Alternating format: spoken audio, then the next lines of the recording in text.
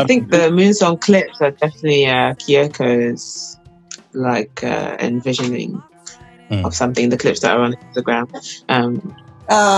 Yeah, for Moon Song in particular, it was something that like I was kind of thinking about for a long time over the past like 3 years or so. And some of the footage actually is from 2 years ago when I shot Toby like in their bedroom, having this idea that one day like I will shoot kind of parallel things of LA life for me and London life for Toby and like have all this footage together. So yeah, we're actually still working on like the official longer version video.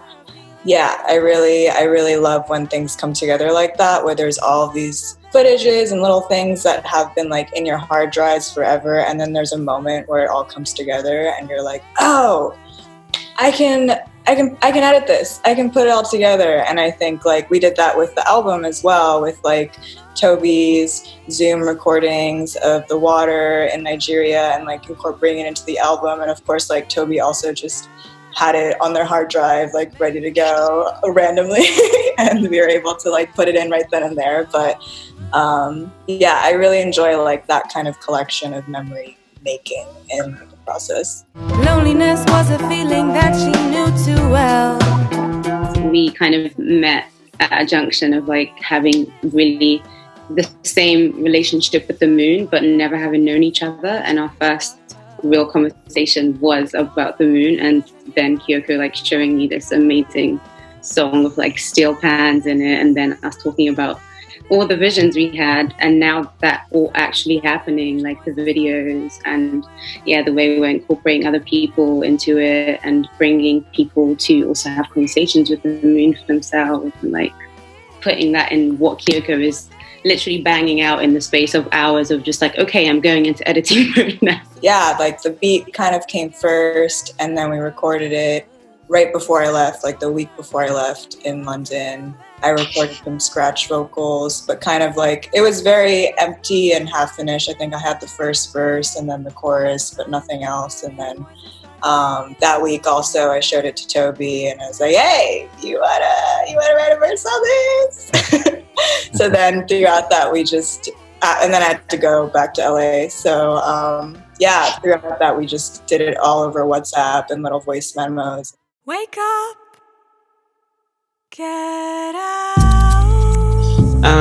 Just yeah, I would say our main sort of sharing writing thing is Google Drive. Yeah, just like starting so many documents of lyrics in our folders, which like we would just return to whenever anyone is feeling like they wanted to like write some stuff or add some stuff. So it would often just be like, hey, so I just wrote this bit for this song, and then we'll get a voice note about it, and they're like, oh, okay, cool. And like, I might write something else right there and then, or we might not come back to it for like another month or like a year. Yeah, a year. Sometimes we have like lyrics that we all just like kind of add on to, and then it's just a song that we then structure into sound. And then other times it's like somebody like sends like a hum.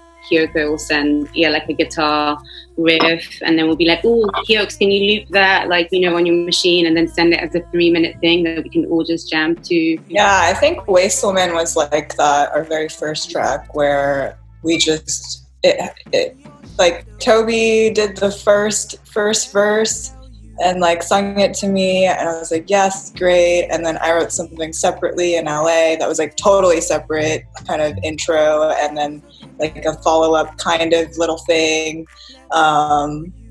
Yeah, they'll take away. I like added that part to there. Hey, did you breathe out today? Hey, just time out to play.